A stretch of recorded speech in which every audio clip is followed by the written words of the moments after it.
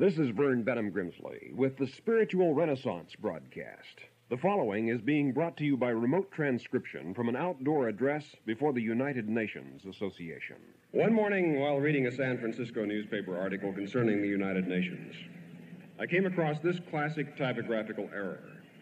The printer had inadvertently transposed two letters in the words United Nations, the I and the T, and it came out in print, the untied nations.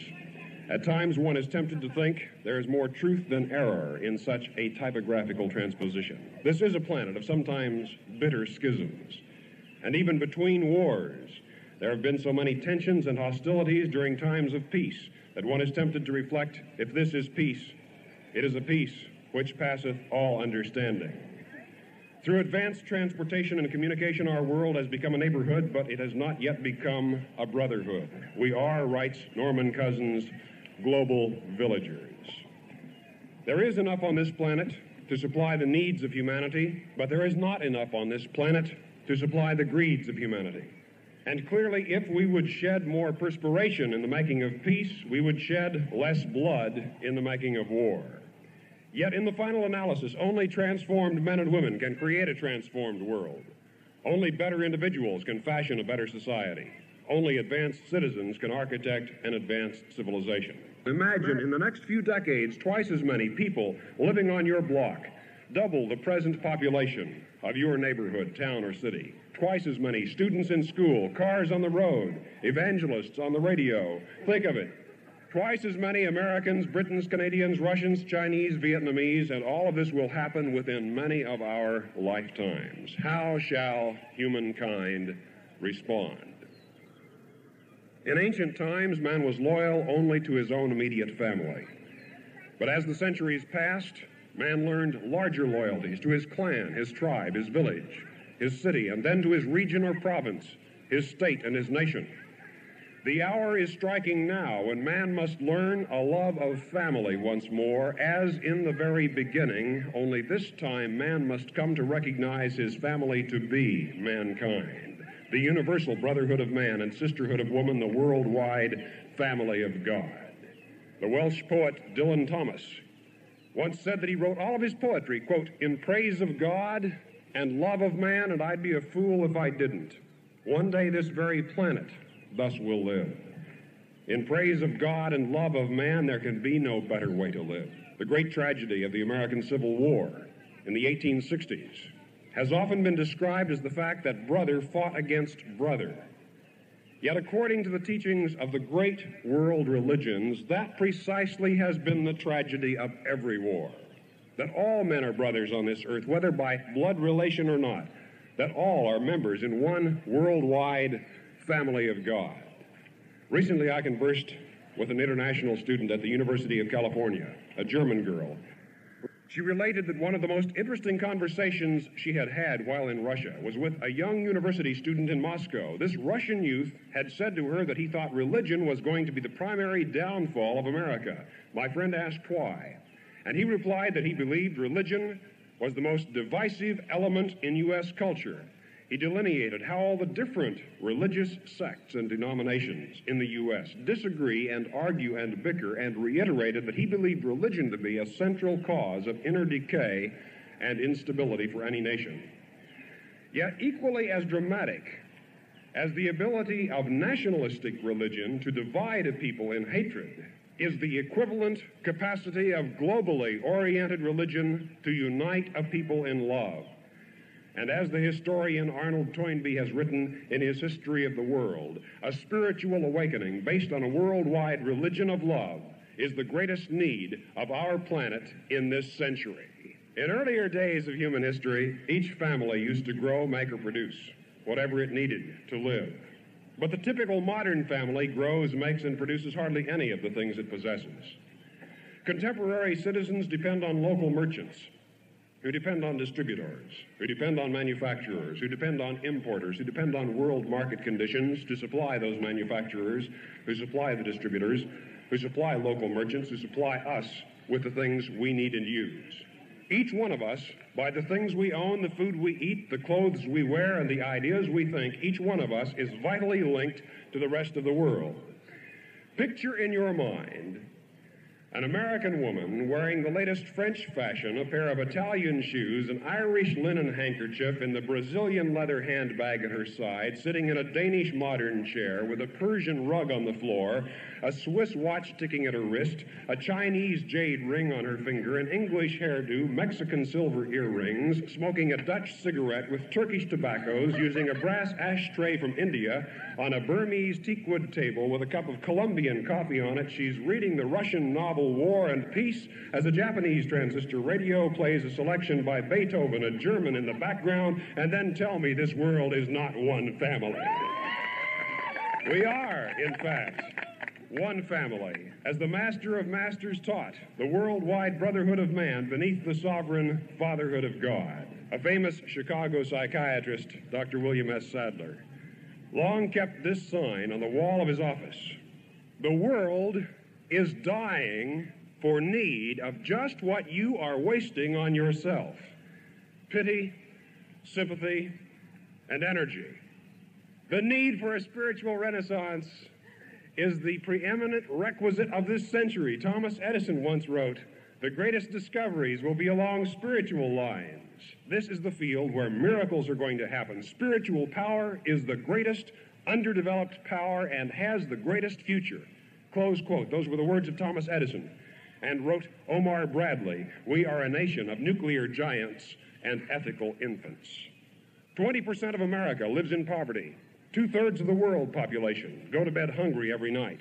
With problems such as these on this planet, how egregiously absurd to diffuse our human energies in warfare and revenge.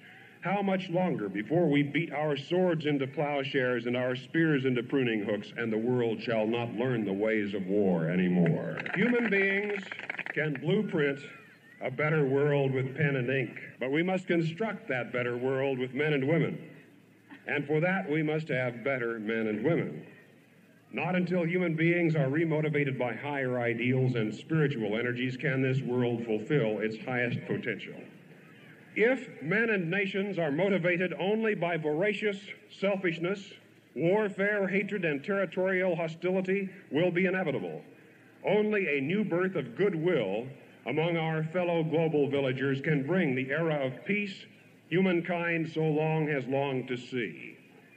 When Thomas Alva Edison invented the electric light bulb, worldwide distribution was inevitable. For mankind had lived for centuries by flickering torchlight, tallow candles, and kerosene lanterns. But at last, a new and superior method of illumination had been discovered, and the world was eager to receive this new light. For centuries, mankind has likewise stumbled in the pre-dawn spiritual twilight of selfishness, violence, warfare. But shall we who have stumbled in darkness choose to refuse the light? There is a spiritual renaissance dawning in our day, which one day is going to make more differences in this world and the way this world is than any war which has ever been waged, any battle which has ever been fought, any governmental, political, social, or economic upheaval in all of human history. The reason so many political, social, and international reform movements have failed during the last 50 years is that they have attempted to change the world without changing individuals. They have sought to transform society while neglecting the character of man, and that is the ultimate futility. Most disasters occur to humankind: tornadoes, volcanic eruptions, earthquakes, hurricanes. But warfare is a man-made disaster. It is a calamity which, with methodical preparation and well-planned execution, humankind inflicts upon itself. And just as modern medicine no longer employs the technique of bleeding or bloodletting as a cure of disease, which was done on the dubious theory that it was thereby possible to let the poisons, bad blood, and even evil spirits out of the patient's body, so modern humankind will one day abandon the international bloodletting of warfare. Cooperative spiritual unity can bring a new day on this earth. It took over 9,000 different business corporations working together to put America's first man into space. The greatest endeavors of humankind have been cooperative endeavors, consisting of many people laboring in unity to carry out their ideals. And one day this very world itself will learn that in unity and love there is not only joy but strength. A worldwide religious renaissance could solve the major problems of this world. How do wars begin? They do not start on the battlefield. They may end there, but they do not start there. Wars do not begin when the first bullet is fired, but when the first suspicion is nurtured. Wars do not begin with artillery in the field, but with animosity in the mind. Violence between human beings is the result of violence within human beings. There must dawn a spiritual renaissance upon this troubled world. From the ancient Assyrians, we learned the building of libraries and postal systems. From the Babylonians, a knowledge of astronomy and the molding of clay bricks. From the Egyptians, we learned surveying. From the Persians, international coinage. From the Phoenicians, a written alphabet. From the ancient Greeks, we learned music, drama, architecture, philosophy. And from the early Romans, the making of bridges, roads, and laws. But from Jesus of Nazareth and our other great spiritual teachers, we have not yet learned the ways of righteousness and peace, the brotherhood of all mankind beneath the sovereign fatherhood of God. And until we do, the rest that we have learned will matter very little. There must dawn the consciousness that every human being is a citizen not only of his town, his country, his congressional district, his state, his nation, his continent, his hemisphere, and his world, but that above all this, every human being is a citizen of the universe itself, an inhabitant of the very starry spans of space, a member in the universal family of God, a child of the infinite Father of all of cosmic creation. We live in but one world and in one family of God.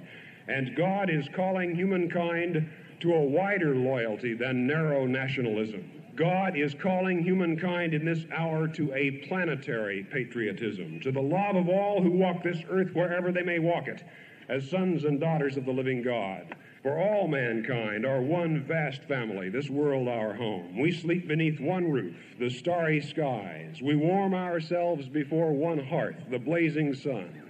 Upon one floor of soil we stand and breathe one air and drink one water and walk the night beneath one luminescent moon. The children of one God we are, and brothers of one blood, and members in one worldwide spiritual family of God. I thank you very much.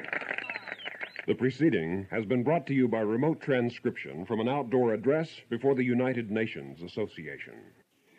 If you're interested in these topics, write to us. We want to hear from you. At the Spiritual Renaissance Institute, Box 3080, Oakhurst, California, 93644.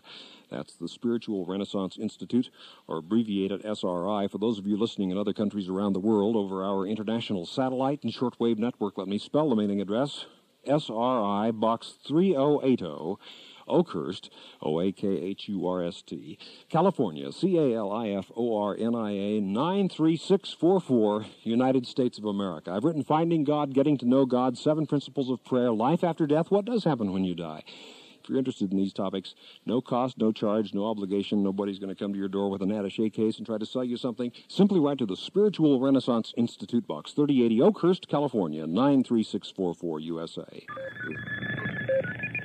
Broadcasting from the equator to the ice caps, reaching Europe, Asia, Canada, and North America, Africa, Australia, and the British Isles, their cities and ships at sea. This has been the worldwide Family of God radio broadcast, proclaiming the dawning spiritual renaissance, the fatherhood of God and the brotherhood of man, the worldwide family of God. And so for now, this is Vern Grimsley saying, may God's will be done by you. Good day.